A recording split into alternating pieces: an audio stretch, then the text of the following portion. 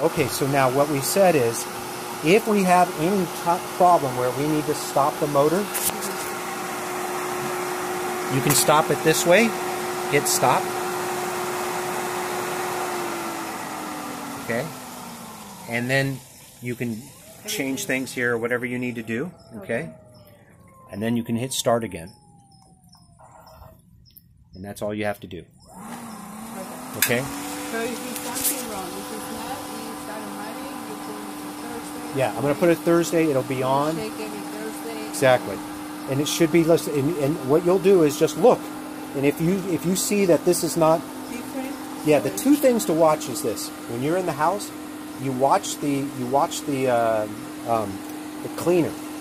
And sometimes the cleaner gets stuck on things. So I go over there and I move the cleaner. But if you see it's not moving at all, you're like, uh-oh.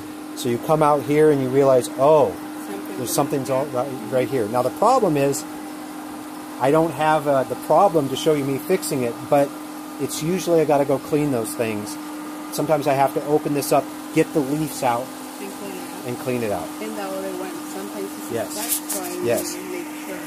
And usually when it's not working, sometimes just turn this all the way to here. Okay, let it do its thing. Okay, once it's full like this, you go, okay, that's good. Then you can move it back over right to about there. Okay? Okay.